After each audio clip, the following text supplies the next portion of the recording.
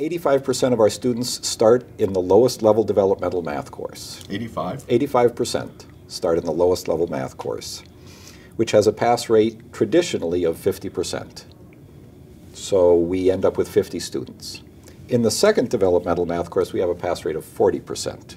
So of those 50 who made it past level 1, only 20 make it out of level 2. College level math, college algebra, has a pass rate of 50%. So of the 20 students who make it into college level math, 10 make it out. Well, we have a wide demographics of students. For example, we have students that have been returning after 20, 30 years.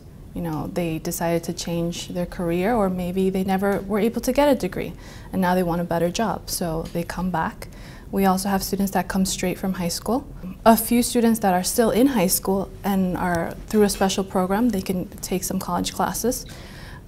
But what they have in common is somewhere along their journey, they have skills that they have not mastered and they need it. And so they're with us.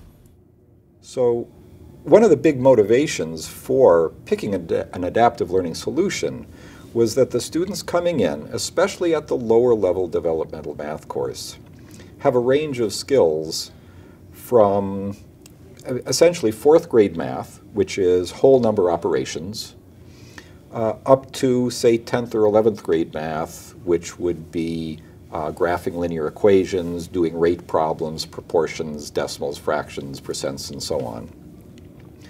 And because we have such a wide range, teachers inevitably teach to the middle.